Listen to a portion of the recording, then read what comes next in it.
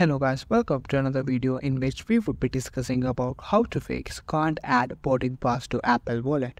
Are you having trouble that you're unable to add boarding pass to your Apple Wallet? Don't worry, in this video we'll help you find a solution for it. Just follow these easy steps. 1. Check app support. Ensure the airline app supports wallet integration.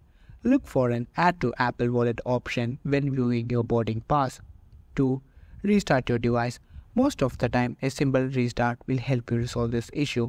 To restart your device, press the volume up button and the volume down button. Now the side button until you see the Apple logo appear. 3. Update your iOS. To update your iOS, go to Settings, then click on General, then Software Update. If an update is available, update it. Updating your phone will help you resolve any temporary bugs or glitches. 4.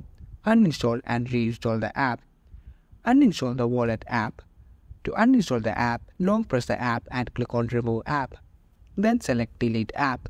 This will remove the app from your device, and to reinstall it, go to App Store. 5. Use email. If you're unable to add the boarding pass from the app of the specific airline, make sure you check the email. Open it from Safari and attempt to add it from there. Last but not the least, try resetting all settings. Go to General, then scroll down till you find Transfer or Reset iPhone. Then click on Reset and then All Settings. Most of the time, doing this will help you add the boarding pass directly.